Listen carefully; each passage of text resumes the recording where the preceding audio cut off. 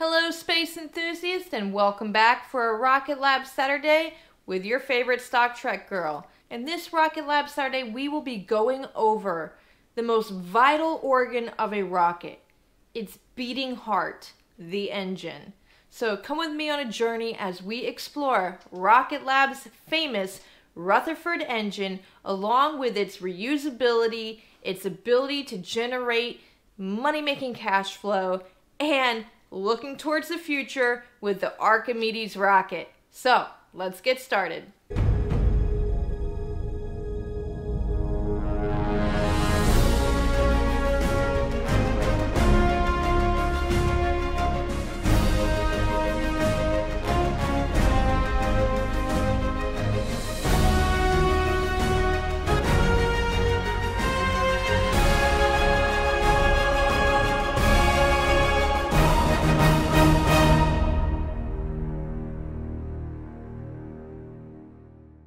The engine in the Rocket Lab rocket is responsible for generating the immense thrust needed to overcome Earth's gravity and propel the rocket into space.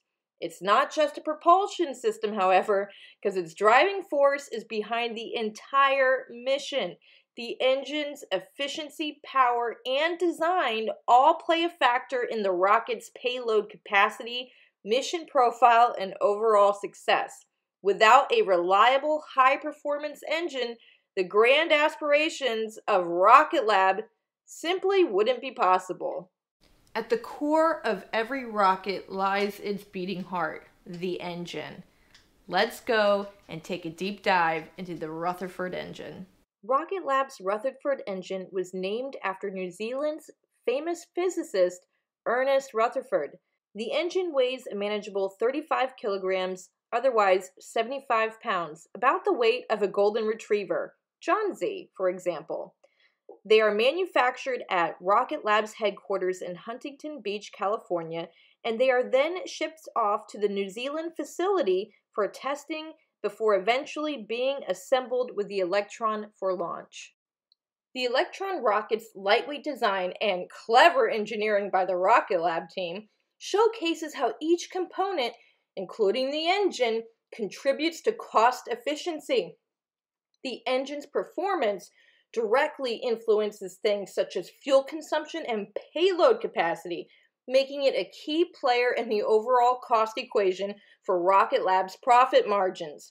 Now, Rocket Lab's strategic use of advanced materials and manufacturing techniques like their 3D printing and their lightweight carbon composite structure further enhances these cost-saving strategies for Rocket Lab. Rutherford Engine has the most 3D printed components of any rocket engine in the world. The components that are primarily 3D printed are the combustion chamber, ejectors, pumps, and main propellant valves.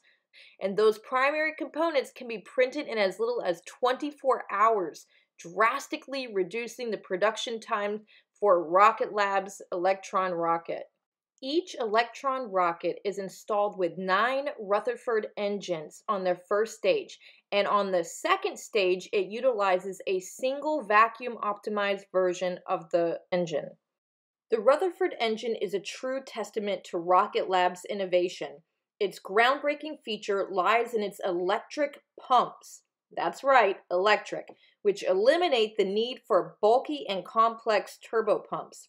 This design not only reduces the weight, but also streamlines the engine's structure, enhancing its efficiency and its reliability.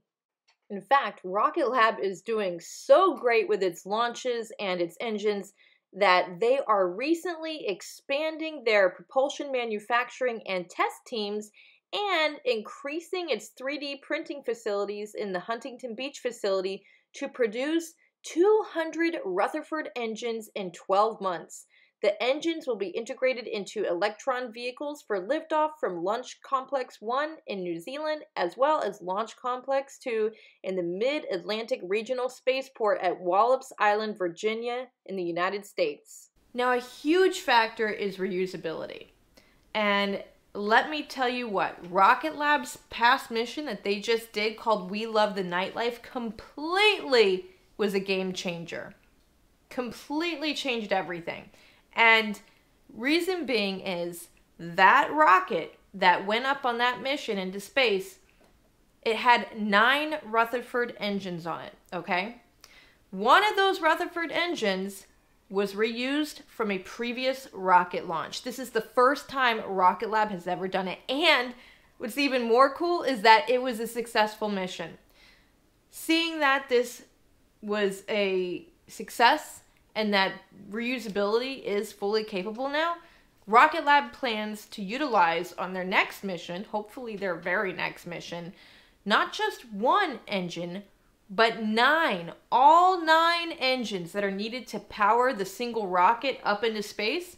Rocket Lab plans to have all of those be from former rocket trips that were reused. So reused, refurbished, and you know what that's going to do? That's going to bring cash flow. That's going to increase profit margin. That's going to put money back into the pockets of Rocket Lab as well as the shareholders. So this is huge. If not just for fans, but also for investors. This is a big, big step towards generating cash flow and profits. So definitely have to keep our eyes out on this next upcoming mission, because to watch a rocket launch that has reused rockets, how cool can that be? We're going to find out. Let's talk about Rocket Lab's future, and that is going to entail the Archimedes engine. This thing is going to be an enormous powerhouse. This is going to be the powerhouse of the rocket, and it's almost like the mitochondria of the rocket, right? This thing is just going to be packed full and loaded with lots of power. So let's go ahead and take a deep dive into that new Archimedes engine. The new Archimedes engine, poised to power the neutron rocket, symbolizes Rocket Lab's commitment to pushing boundaries. By building on the foundation of the Rutherford Engine success, Archimedes aims for higher thrust, more efficiency, and of course, the key factor, reusability, as the heart of Neutron's rocket. This engine will play a crucial role in lifting heavier payloads and expanding Rocket Lab's capabilities in the competitive space launch market. And here is an image showing the Archimedes engine making the Rutherford engine, the predecessor, look like a dwarf. Now, what's really fascinating is that the Archimedes engine is so powerful that the new neutron rocket will only require 7 Archimedes engines to power it for liftoff, whereas the predecessor that powered Electron, the Rutherford, required 9 Rutherford engines to power Electron. This is what I like to call innovation. More for less.